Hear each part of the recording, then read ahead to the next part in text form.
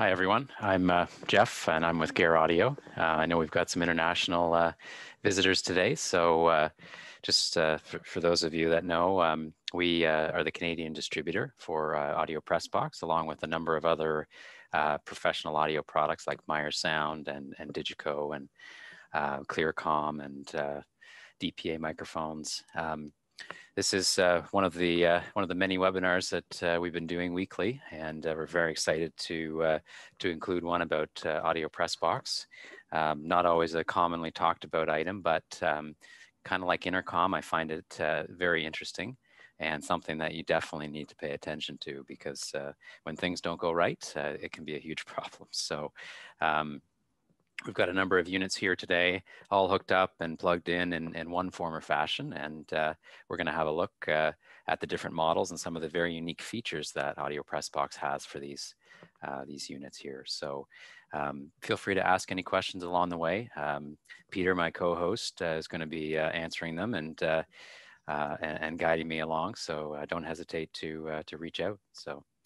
And I believe we actually have two special guests on the call from AudioPressBox themselves, both Ivan and Michaela, they may chime in when necessary as well too.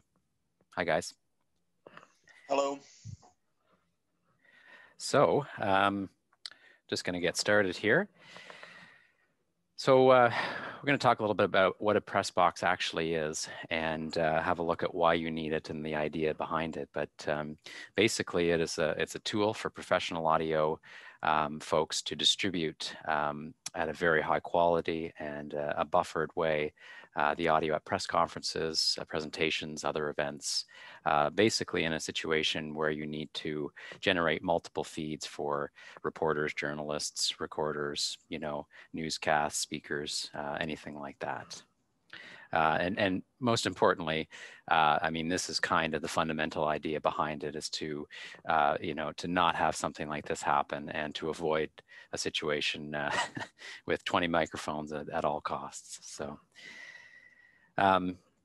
So what is a press box?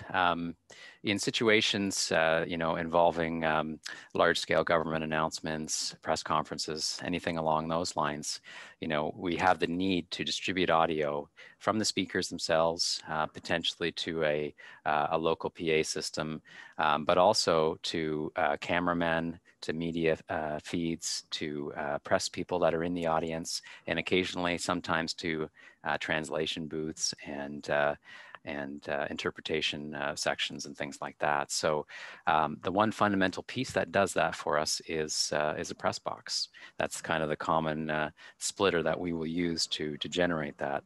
And to see that, a bit more clearly here, this is kind of the traditional flow in a typical press conference or press situation, with or without an amplified, background PA system. So we have a speaker, obviously, feeding into a mixing console, and we then take that feed from there and find unique ways to distribute it with some of our rack units, our expanders, throwdown boxes, and from there, obviously, it goes off into the different forms of media and out across the world as required. So AudioPressBox was created by a company called MediaTek in 1994. And MediaTek is a well-known company, and they're actually a user. And, this product was born out of the necessity for going out and doing events and, stumbling over these unique challenges when trying to distribute audio, and coming up with a solution that not only worked for themselves, but was also scalable and something that they could provide worldwide as well. MediaTek is from Slovakia, and we're more than happy to represent them here in Canada. So what are the considerations and things that you need to think about when you're buying a press box or looking to distribute audio? Obviously, the cost, that usually is a big part of it. But in my opinion, it should be on the list for sure, but definitely not a driving factor, because a lot of the time, the media that's flowing through this is very considerably important, and cost weighs a small part in consideration for something not working properly. Obviously the size and the distribution. Does it have enough channels? How many discrete feeds do we need? And so on. The performance, obviously, the quality of the audio that gets transmitted. That's a base functionality that anything needs to provide. And of course, the reliability and redundancy. And those are two things that can be looked at a few different ways. But do you have a backup? What happens when you have a power outage and things like that? Do you have a way to keep this going at all costs? Resilience to problems too, and that's a big part. That's one of the things that AudioPressBox has done a really good job at, is coming up with a number of solutions to hit every single possible thing and cover off with a good solid mechanism to keep the audio flowing cleanly and keep it there in general. Because at the end of the day, you really only get one chance to capture this stuff. So you want to get it right, because there's no there's no retakes in many of these cases. So why are press boxes unique? Just in general, this is more of a general mechanism for looking at these kind of things. One of the big things that we look for, is protection against audio short circuits and things like that. So we have a number of different people plugging in devices. Could be cameras, could be recorders, handheld recorders, could be iPhones, could be other devices, other mixing consoles, other feeds. And these all have very unique audio properties. They all have different impedances. And it's very easy when sharing a signal like that to get buzzes, hums, ground loops, or things like that. So, we have protection for those mechanisms that we'll come across in a little bit. Obviously, the ability to support different audio formats and different levels more so. Some cameras require microphone level only. Some devices and some recorders need to get a line level signal. And those are things we cover off in either case very well. A built-in battery. This is something that's a very unique power consideration. Not only it allows you to go out and portably record without any kind of local power, but it also allows you to have a battery backup in case somebody does kick the power out by chance. So you're covered in both of those scenarios. And obviously the ability to withstand this and to be able to go out and throw these things into any situation and make it work. So from our side, we kind of split the PressBox style into a portable variant and a fixed variant. And we'll look at a couple of different models of each of these. But first, we're going to look at the features that these guys have that are very unique to their lineup. And it's something that's common across all of the units, both the portable and the fixed install. So, and these are the features that obviously lend themselves to the quality that we're speaking about. So with any one of these units, we obviously have a mic input, line input, gain, phantom power, high pass. One very unique thing that you'll see with these guys, and very few others, if not any others, is a built-in high pass and a compressor and limiter circuit. So we'll talk a little bit more about that after. Pre-fade listen, bus selections to allow you to split the device and to do two different outputs or two different signals. This is great for multi-language situations and to distribute to different areas. An after fader listen option, a built-in oscillator as well, so we can test the feeds, make sure everybody's getting them for one, but also at a proper level. A built-in headphone jack, in most cases, a built-in battery pack as well, like we've got on this unit here, which we'll talk a little bit more about. And in some of the larger instances, having dual power supplies, redundant microphone connections in some of the larger units, so you can wire up 2 microphones or more and have both of those be fed. Switchable mic and line options, obviously, and transformer isolated outputs on every single option. And they do one of the unique things that I have on the desk here today, and I like quite a bit, is all of these press boxes have optional cable assemblies and looms to adapt to different cable formats. So they're very handy to adapt to phones, recorders, and things like that. And that's all stuff that can easily be included with the units. And one thing that's very new, but a unique and an interesting way to do this distribution is via a protocol called DANTE, and that allows us to feed this particular unit here with a networked audio signal and have it completely powered by the network and to distribute audio that way. So a lot of mixing consoles these days, even in the small form, support variations of DANTE, and we can take advantage of that to do our audio distribution. So a quick look at the front panel of what we'll see on most of these units. First and foremost, we have a gain knob. We have a pad selection here that gives us a selectable mic and line option here, phantom power option to give us plus 48 volts, a high pass filter, which is typically one of the most commonly used functions on a microphone input. A compressor and a limiter, which is a really nice option to make sure we don't exceed the capability of the input circuitry. And if somebody shouts or yells or raises their voice to a level higher than we're used to, we have some protection against that before the unit clips. We have a pre-fade listen button where we can flip the meter into pre-fade selection and have a look. And then, of course, we have the bus A and bus B, where this basically lets us choose where does the signal go. Does it go to the row of outputs labeled A or B, or we can send it to both in many cases if we just want to create one large feed. And on the output section, we have an after fader listen, an AFL. We have a built-in oscillator, which is quite unique. This is something that gives the ability to check levels, of course, and it's typically actuated with a slide switch that you have to hold for 5 seconds. So it's one of those things that you can put in place when needed, but you don't have to worry about it coming on when you're not expecting it. A built-in headphone jack, and that's with a level control for that as well. For some of the larger and more critical applications, we do have redundant power supplies where we can feed in a main and a secondary power switch. We can feed these in 2 different circuits.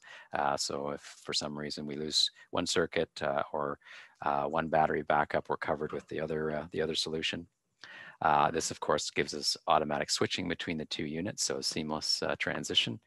And then in some of the other more portable units, we have power, but with a combination of a built-in battery.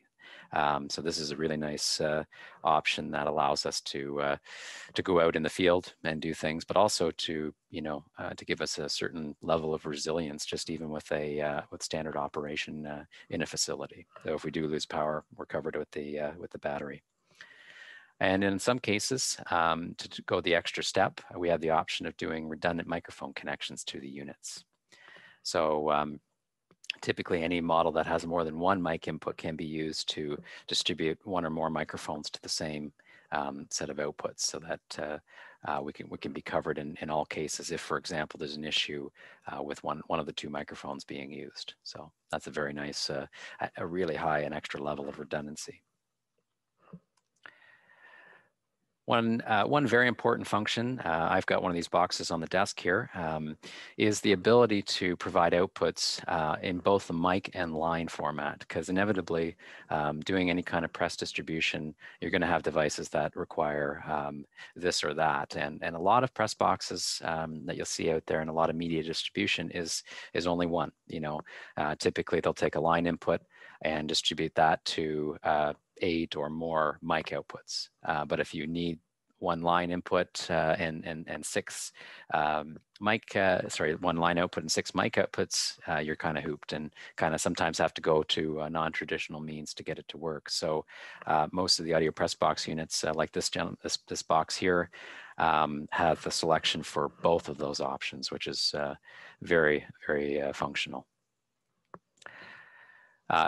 And as a standard function across that, with that mic selection, every single one of these outputs is transformer isolated. So this is that kind of resiliency thing we spoke about earlier, where,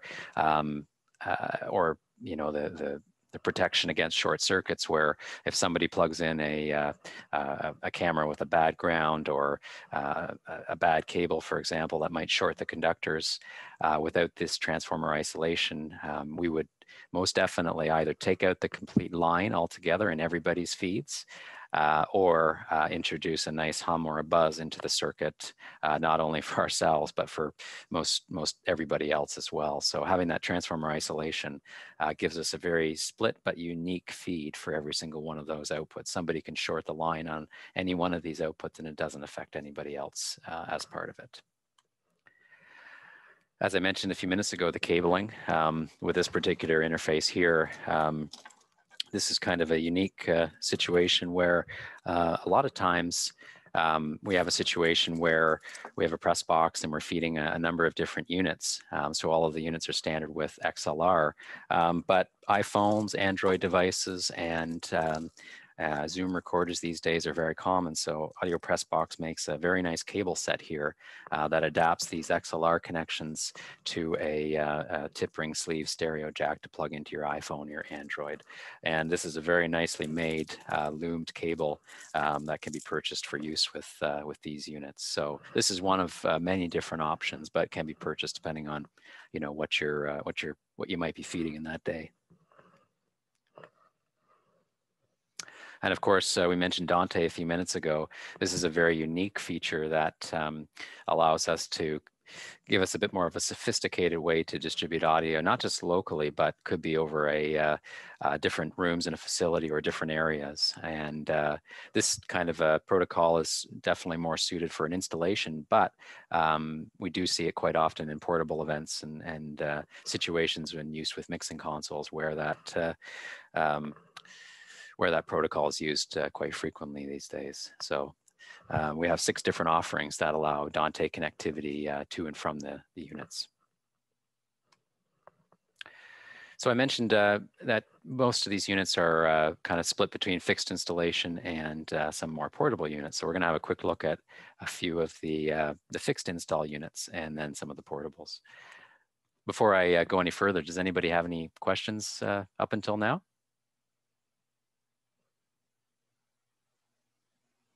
Great. I'll trust you're all sleeping very soundly there. So within these units, we have 2 different variations. We have what we call drive units, and drive units are basically an input box with a sophisticated output mechanism to feed multiple of what we call expander units, as shown on the right. So the drive units can be standalone. They take an input in and provide an output that would get used with these expanders. But they also, in some cases, like the units on the lower section, provide local outputs as well too. So we have a combination of those, and of course, a few options with these, including DANTE. So we're going to have a look at a few different variations and run through it. One of the newest boxes, which unfortunately I was hoping to have here today, but it is caught somewhere in customs at the moment, unfortunately, is our 112 in-wall DANTE box. So I have the throwdown version of this guy right here, but this is an in-wall version of that unit that provides a PoE input, a networked input via DANTE, and 12 mic or line level outputs, transformer isolated, switchable, of course, but something that you can flush mount and just hide away. So this is something that's been of great interest to a lot of integrators and consultants, and I think this will do quite well. So we're excited to get our first new units.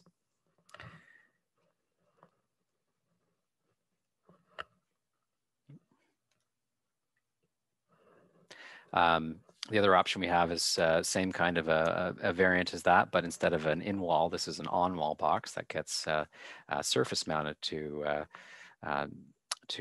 wall in cases where you might not be able to put something in a wall. Same idea, 1 DANTE input and 12 outputs, mic and line selectable. Very handy distribution. We have a single and a dual channel drive unit. This is the D100 and the D200. So these are those drive units that take an input, condition it, and provide a buffered output set to be fed to a number of different expanders. So you'll notice in this case, this unit can feed up to 96 mic or line outputs, which is quite favorable. we do have the same variation, but with the inclusion of DANTE. So we take an analog mic input. We can feed analog out, but we also have the ability to feed a DANTE output as well, which is really nice because that can then go off to one of these on-wall or throw-down boxes for additional capability. And a combo box is our 116 unit that gives us the ability to do an input with some local outputs, but also to feed expanders and have DANTE connectivity as well. So you'll notice there's an input and output analog with the addition of the DANTE connectivity. And then again, a same variation, but with 2 channels, so a double selection there. And this guy is a kind of a combo unit, the 208R, so it has a built-in 2 channels of input and output, and a number of matrixing options between the 2 channels, and the same kind of idea. So this is a kind of a preview of some of the extension boxes or in-wall and on-wall boxes. So we have an 8-channel on-wall, 8-channel in-wall solution. Again, very much like the DANTE units, they're mic and line selectable. And these can be daisy chained and expanded upon, as required. And obviously different colored variations there. These guys are just not selectable in this case. So these are meant to be standalone units that would be fed with a line input directly, say from a mixing console, and then distributed to these mic outputs here. And then the largest unit is the 024, and this gives us 24 discrete outputs as an expansion unit, and with mic and line selection right on the front there. A very unique one that I like, one of my most favorites, is the in-floor unit. So this is a fully functional floor box that has a pop-up lid, and does give you the option of 8 balanced outputs, mic and line selection, and 2 grouping options as well. So very unique and handy interface. And then finally, the 116R. It's kind of a more compact but culminated version of an expander and a drive unit built into the same selection. So the more portable ones, these are kind of along the same form, but built to be used out in the field. So like the on-wall and the in-wall, we do have a portable unit, which is this particular model here. So just a different form factor. We have the handles on the front and some feet on the bottom. So it's a bit more ruggedized for that kind of a use. But again, this gives us 1 DANTE input and 12 microline level outputs. And a very popular unit that we see move all the time is the 112 SB unit. So this is a 1 input, 12 output unit that can be daisy chained and basically just fed from a mixing console. So for us so far, this has been one of the most common units that we've had the pleasure of selling. And then we have a range of distribution units similar to the in-wall and rack-mounted units, the 116 SB with a single input and 16 outputs. We also have these guys, this particular unit here I have on the desk here is the 116. So this is a very unique option and desktop unit with mic and line selections on the front, and then the other side actually has full outputs here. So I've got the 16 outputs that we mentioned on the back side. So it's an easy throw down tabletop unit, and does come with the because these are portable units, we do have the battery powered option to keep them running or as a backup, obviously. And same with this guy, a 24 output version, and the largest, the 448. So this has got 4 discrete inputs, and they can be selected and switched between up to 48 outputs. So for the very large multi-language press conferences. One of my favorites is the 224C. That's the unit I have up on this selection here. So we'll have a quick look at this guy here since I got a mic on it. Oh, do have some audio flowing here, so I'm just going to light it up so you can see it in action. So I've got two mic inputs here. I've got a gain selection pad and phantom. So in my case, I'm feeding a line level input here from a device and feeding that out to these outputs here. And I've got my metering section here and my gain reduction on my compressor. And then you can see the overall metering of the unit as well. So, and as I mentioned, these particular guys, being portable units, have the battery selection. So you can see I'm plugged in with my, sorry, this is backwards for me, my wall power here, and I'm turned on, but my battery is charging there as well in the background, and will keep me going when this guy is unplugged, or vice versa. So this is a very unique box. This is kind of neat in that it actually has a top, which we've taken off here. So this is a Canadian-made case, which is kind of neat, but they've actually came out with a variation that allows you to remove the lid. So it's very easy to throw down and drop into in a tight situation. And there's also a little pocket here that you can include some cabling or anything like that. So that's one of my favorites, and I just very useful for what it is. 2 channels, and it gives you a lot of flexibility for what it is and for its size. And then kind of as a step up from that unit is the 416C. So same kind of box and same interface, but 4 discrete inputs and 16 outputs in this case. So definitely those simultaneous translation and multi-language situations. And another one of my unique favorites too is the 1.32 unit, and this comes in a nice Pelican case and gives you 1 drive unit and 4 of these APB 8 output units. And so this guy is quite nice because you can have a very discrete half rack drive unit located anywhere, and then feed off to these 4 expanders, and it all comes well packaged and kitted in a waterproof Pelican case, ready to go. So very useful unit. And of course, because we're using the driver version, you know, we can feed mic and line level outputs from each one of these selections, and daisy chain multiples off of the same feed. So we're going to look at a few different applications and just see how some of the different variations are used in this case, now that we've had a look. So we looked at this this iteration earlier on, but in this particular case, we've got 4 different discrete inputs.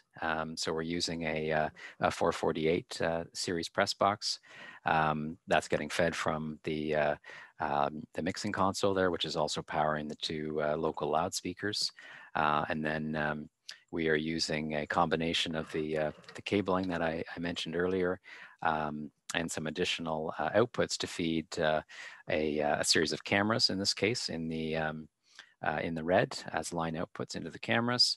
A couple of them are different language cameras, so they're getting different feeds discretely in the blue, and then the orange line there you can see is going over to translation interpretation booth for a dedicated feed as well. So this one interface covers off all of these different situations.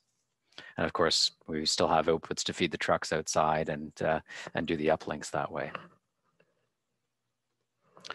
And in the not as complex, but maybe portable variant, we have a small press conference with 1 microphone. Then we're using our basically taking a feed from the mixing console and using our 112 units, similar to this guy here, and feeding a series of press tables along with those cable sets to feed recorders and iPhones and things like that. So very simplified. It doesn't need to be any more complicated than one of these distribution units here. So, and where do we see these kind of things? As I mentioned, in a lot of cases, these are used a lot in government and in our case, provincial and federal institutions. These are, this particular situation using the 224 obviously is more of a portable press conference, but in dedicated press rooms and press facilities, the on-wall and in-wall boxes are a great option to keep all of that flexibility and capability pre-wired and ready to go. Oops. And of course, the drive units give you the unique ability to take a feed of the audio distribution in the rack, typically where it's fed from, and then also provide distribution to the rest of the building from that one central location. So, so yeah, we see it in a number of portable and kind of static installs quite regularly, and of course, doing some of these impromptu meetings and gatherings. And then you might get yourself into one of these situations where you have quite a few of our our rack-mounted units for distribution in a municipal facility. So that's a very unique situation, but something that's very possible and easily handled with the AudioPressBox. And that's it for now. I've got some stuff set up if you want to have a look at anything specific. I'm feeding some line level audio into a DANTE interface here. Actually, I've got, we represent a brand called Glen Sound, and they're a UK manufacturer of audio solutions. So this is a little self-powered PoE speaker, so I can feed audio to the speaker itself. I'm also feeding a feed in via DANTE to the DANTE throwdown box here, and I'm taking a direct feed into this expander unit here, and actually consequently feeding it over to this guy as well. So it's just a quick glimpse at what we've got running here for you today.